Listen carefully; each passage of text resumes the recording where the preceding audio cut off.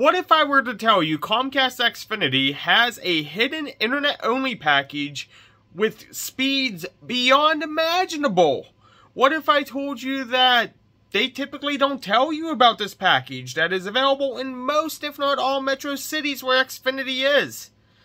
What if I were to tell you they have plans to increase it to 10,000 megs per second, also known as 10 gig? 10 gig download speed and 10 gig upload speed. Stay tuned, guys. Hey everyone, my name is Austin, also known as Mad Gigabit. I wanted to let you know that I am one of the very few customers of Comcast Xfinity that has their Gigabit Pro package. Gigabit Pro was a term that came out in about 2014-2015, and it was the first step that Comcast came out to offer greater upload speeds and download speeds. Originally in 2015, the Gigabit Pro package was merely only $150 as a promotional rate for the first 3 years, and it offered 2 gigs download, 2 gigs upload, 2,000 megs down, 2,000 megs up. You know, Comcast has grandfathered some of the older packages that kind of have more upload speed than others, because right now the greatest upload speed is around 35 to 40 megs on their gig package. They have changed the name a couple times between the different divisions, from the west to the central to the northeast to the southeast. It's kind of all the same though. However, the Gigabit Pro has changed within the past 2 to 3 years exponentially. Speeds were 2 gig symmetrical and then went to 3 gig symmetrical.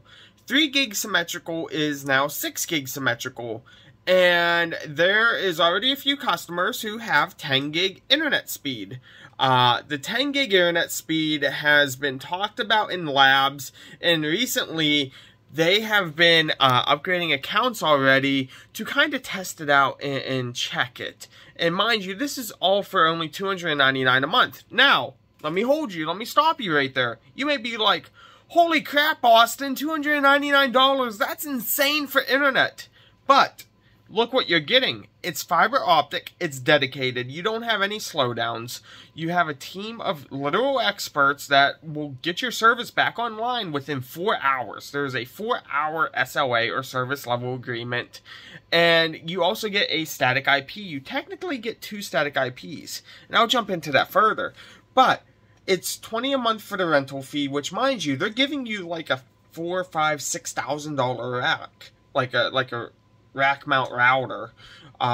It's kind of like a switch basically, but the way they have it is they basically connect you into the closest head end, which is like a mini data center that all these major fiber connections come in. And they give you 2 connections out of that. They give you a 1 gig down, 1 gig up Ethernet handoff over a VLAN, or a virtual local area network. They give you a VLAN.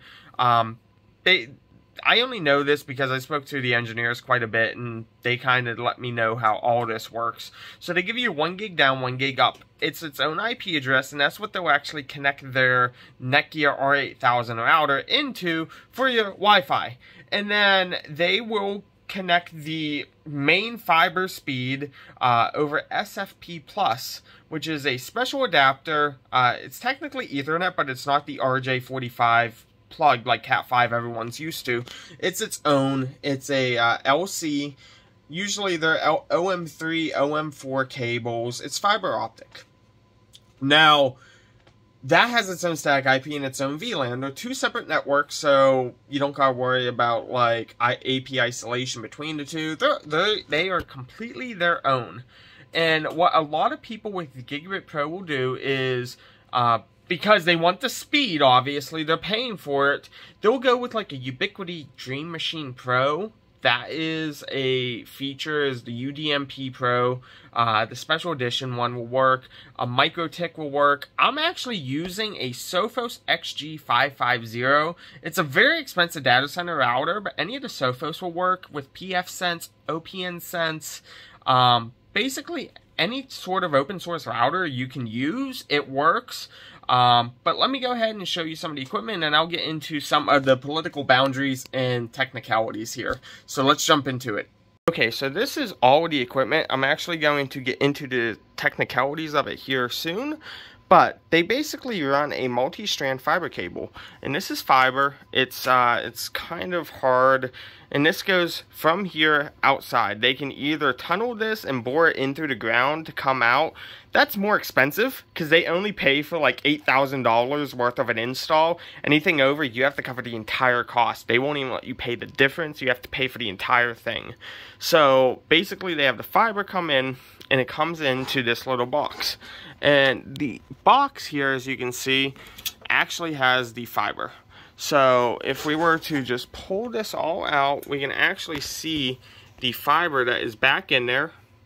It comes out into 2 usable strands. They do prep it for more if you were to go with that. But this is the fiber strand that comes up into the Juniper. I'm going to just slide this back in just so that way we don't lose anything and nothing were to get broken. That's the last thing we need out of fiber, is to get broken, you know. But so we have this. This is the Juniper ACX 2100 AC. The DC version is direct connect. I'm sorry. So AC direct current. This is alternating current. So you'll have 2 120 volt plugs that they'll plug into an outlet. They have it plugged into my Rockville up here, and I can manually shut one off. But this is the AC version. They have a direct connect with positive and negative leads. And basically it comes in, and this is 1/3/1. This is the main SFP Plus. This is an 80-kilometer laser diode for the transceiver that is doing one for upload, one for download. Then I have this going down into my main router. I did have this come up into a Ubiquiti and to a MikroTik. You could do that. Pretty much anything you want to do with the fiber you can once it comes out. You could theoretically bypass the Juniper entirely with like a MikroTik and put the 80-kilometer transceiver into it and run the VLANs. If an engineer were to give you that information, sometimes they will, most likely they won't, unless you know them. But you'll have the Juniper here. This is what you're paying for monthly with the router. And then you have here 1/0/0. This is the 1 gig connection. So 6 gigs, 1 gig. And they are completely independent, separate IP addresses, whole 9 yards. They're completely isolated. Now, I'm going to go show you downstairs what my rack looks like. And for those of you curious, yes, I did put a 2.5-inch patch bay hole through my floor and into the ceiling, and it comes along here, goes down into this. This is the main server rack. And we have that actually come in right here. So this is a Sophos XG550. And basically this is taking my WAN connection here.